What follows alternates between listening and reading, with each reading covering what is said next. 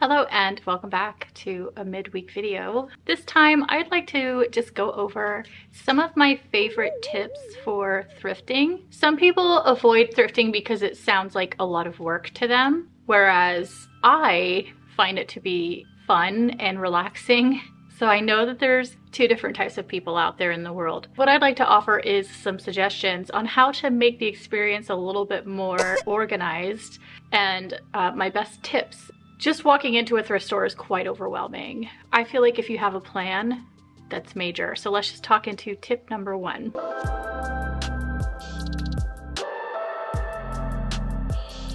Have a plan or a list, as I just said. Make sure that when you're going in there, if you don't want to feel overwhelmed, that you have an idea of what you need. So for instance, if I'm looking for jeans when I'm going thrifting, then I will head to the jeans first. That will be the first place I look.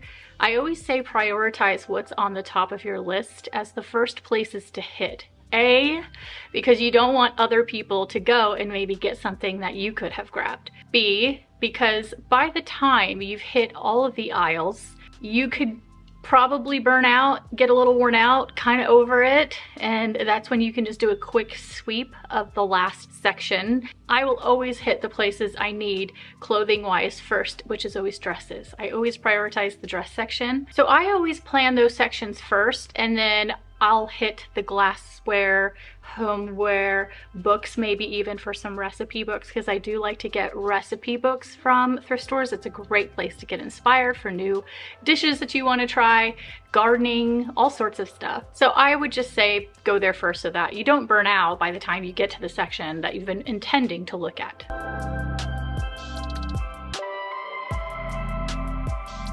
Another big thing for me is the feel of the fabric. If I have a lot of stuff that I'm looking for clothing wise, and I know I have to hit almost every aisle to find what I need, feeling the fabric is so important on being able to go through the racks really quickly. Scan through the racks and just go by feel and quick scan the pattern or this color or design. But if my hand feels something that feels like a good cotton, or it's a really nice linen feeling, or it just, you could feel the difference between a good fabric and a bad fabric. I should do a challenge where I blindfold myself and purely shop for thrift going off of the touch. The weight of the fabric, all of that is such an indicator to me of the value of the clothing. So you can, if you start to get really good with that, you can just shop by touch to quickly scan through those racks and then stop on something that your hand feels like, wait a minute, and then you can look at it and see if it's a brand you like, if it's a design you like, but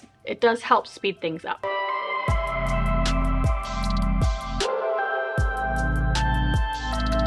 I always say to check every size too, because a lot of times I've found some of my favorite, most treasured pieces in a size that wasn't mine.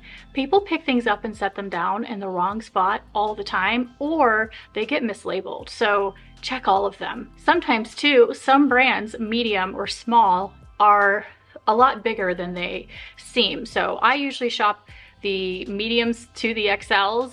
It just depends, like shop everything. I've already mentioned it in the other video, but I have really bad allergies and I've been sneezing my face off, and I think I've like popped a blood vessel in my eye, so please excuse that. I can't believe I'm sneezing that much. Like my nose is so itchy right now. It's like driving me crazy. It's also making me very tired. I also check every section, every size, but if I'm looking for jeans, I don't just look in the women's, I look in the men's as well. A lot of times the men's Levi's are the best. Like those are the ones that I tend to go for anyway. If you're going for a baggy jean look, a button fly, a classic Levi that's really worn in. Men's t-shirts too, those always have the funnier things on them. Like you go to the women's t-shirts and it's like live, laugh, love, and like I drink wine because of this, and it's just always like really stupid stuff on shirts, if you ask me. Maybe occasionally you'll find like a decent band tee. I love the men's t-shirts because they will say the most random crap on them sometimes, or they'll be like cool video games or movies. Like you can find better stuff in the men's section. If you like to wear shirts that are a little bit bigger on you and you want it to kind of fit like you know, a boyfriend t-shirt style, that's the best place to find them. But I do also shop for crispy white tees, like brand new with tags still on, in the women's t-shirt section. So it just depends if I'm looking for something fitted or if I'm looking for something loose. It's just like to wear around the house, to garden in, whatever, you know. When you're going to Value Village, you have to bring like multiple items in a bag to donate to Value Village, but when you do that, they give you a 25 to 20% off coupon. So when you bring stuff to donate, you get some money off. It will also has those amazing deals with the colors off. There'll be a 99-cent color usually and a $1.99 color, and I will, in my head the whole time, for some reason, I don't know why I can't remember it either, but I'll be like orange and blue, orange and blue, orange and blue, and I'll be saying it in my head the whole time, and then I'll look at a color and it's out of my head and I have to look at the stupid sign, so I'll just usually take a picture of it. So that way if I'm digging and I'm like, what were the colors again? I could just peek at the picture, but I try to have it in my mind what is gonna be on sale, because that's what you know, wanna start looking for first and really keep a keen eye out for, because there might be something that was questionable to you. Kind of like it, see the potential, especially for me since I upcycle. I could see a lot of things that have potential, but don't really want to spend too much money on it. But if it's $1.99 or 99 cents, I'll grab it. Grab a cart. Grab a cart. Don't even, no, I don't want to hear it. Grab a cart. If you're anything like me, you say to yourself that I don't need it, but you will. And then you'll have to go all the way to the front, and sometimes when you go all the way to the front, by then they're out of carts, because we run out of carts here. I don't know about your Goodwills and your Value Villages and your other thrift stores, but the carts are usually slim to none. Grab a cart first, and that way you have somewhere to put your purse. If you have a coffee, because I love thrifting with coffee, you got to put your coffee in there, and then questionable pieces can go in there. Just if you're thinking about something, grab it, put it in the cart, and then do the, you know, circle a couple times, and then I go over to like a mirror or somewhere where I feel like I'm out of the way, and I will hold the clothes up, see if I like it, do the clothing test. If you can bring measuring tape, that way you know your waist and all of that, your hips. I know that not all thrift stores are doing this. Some thrift stores are actually still opening up their dressing rooms, but around here they have closed them all. So there's no way to try on the clothes, and they've changed their return policies as well. They're really not that great.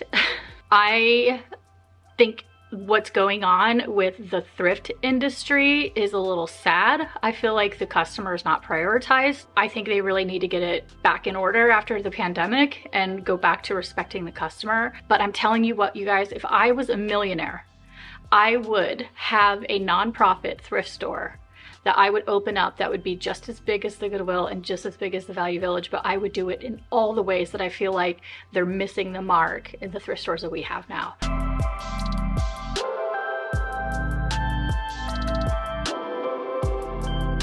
The pant size check and the shirt check. The pant check is when you take the pants and you go around your neck with the waist and let it touch. If it can't touch, it's not gonna fit your waist. You can at least sort of see if something's going to fit. Now, it doesn't really account for the fact that you might have bigger hips or, you know, a belly or whatever. So it might fit around your waist, but maybe it won't fit up over like your thighs or whatever. So it kind of works. It doesn't always work, but it is an indicator that if it doesn't touch, it's definitely not gonna work. So if I have a pair of pants, I'm like, I might fit these.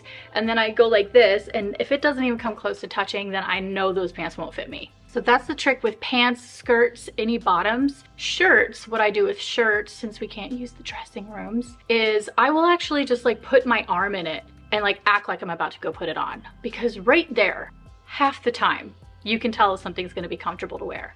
If I put my arm in it and I go like this to like pull it up over my head and it's tight and it feels tight, it goes back, because I know it's not gonna fit me the right way. If I put my arm in it and it's a breeze and I feel like I can get it up over my head, then I know it'll at least fit me. And these are things that you have to do because the return policy is horrible.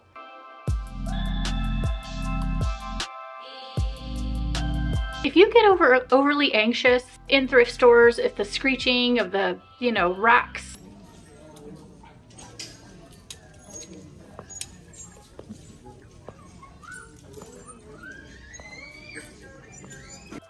like people sifting through, but I do sometimes bring headphones because I feel like you can listen to a podcast or music and just kind of zone out. And it can be a little bit more enjoyable if you've got on music that you enjoy and you're just kind of shopping and in your happy place and have your coffee, you have your cart, you have all your stuff, and you're just like having a good time. You never need to talk to anybody while you're there, so it does not matter.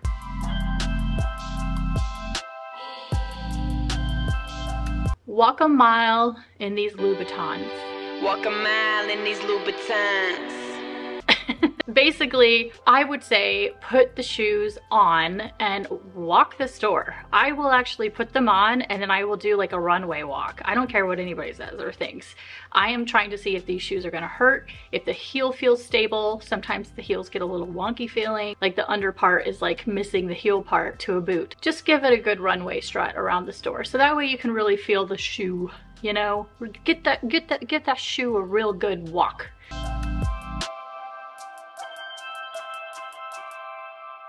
Bring a tote bag that you can roll up and put in your purse, but use it to carry your stuff out. Value Village gives you bags, but most thrift stores outside of that don't. So the Goodwill doesn't. My local thrift stores that are just like Cancer Research Society ones, the church ones, the church-led ones, none of those ones usually have bags. Not every thrift store makes you do that, but I know the Goodwill doesn't provide bags for us here anymore. You have to bring your own or you're carrying everything out. You guys are expecting people to take all of that to their car. You're just teaching people to not shop a lot, like to not buy a lot of stuff at once, because then they have to abandon their cart in the middle of the store of stuff they've paid for, and then now take it out to their car and then come back and make trips because the carts don't wheel out to the parking lot. They have those huge poles on them.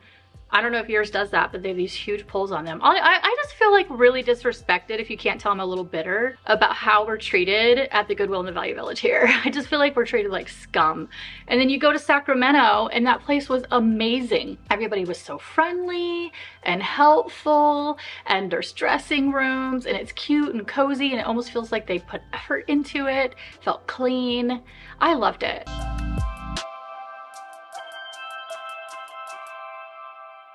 So since they've closed the dressing rooms, the ones that I have locally also have closed the bathrooms, and I really like to drink coffee when I go thrifting.